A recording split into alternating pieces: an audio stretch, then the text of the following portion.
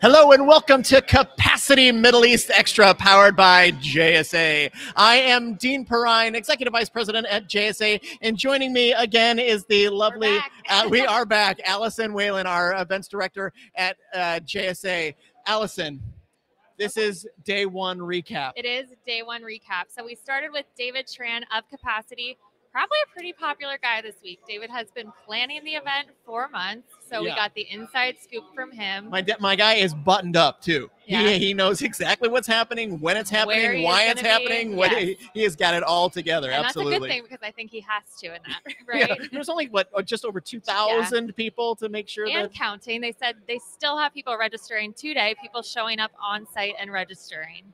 Yeah, 2,000, over 2,000. That's exactly right. So that was good. We also spoke with Amit Samani at ABS Global Limited. And the interesting thing about the discussion with Amit is that I think he said that he was the only satellite provider at the entire event. And so my natural question was, is that a good thing or a bad thing? Naturally, I'm thinking it's a good thing because good, yeah. Right, exactly. Wrong, because the ecosystem creates additional business. And so the more satellite folks that are here, the more business they drum up for ABS Global. So very, very insightful conversation with Amit. So 2024, we want the satellite companies So coming. you heard that, yes. Capacity Middle East 2024 satellite providers, you need to be here.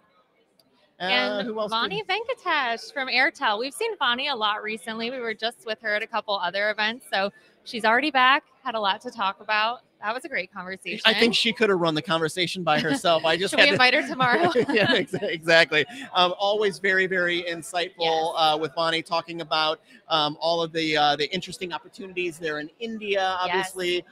So lots going on there. And then we concluded with David Rabinowitz from Digital Realty Israel. Michael Rabinowitz. Michael Rabinowitz. That's okay. We've had David's. We're had redoing Michael. it. Yes. That's exactly. And so the interesting thing about Michael was that he was really, really hyper-focused on Israel, and Israel as a kind of burgeoning data center, consumption hub in the Gulf. So there's lots of really great things going on there in Israel.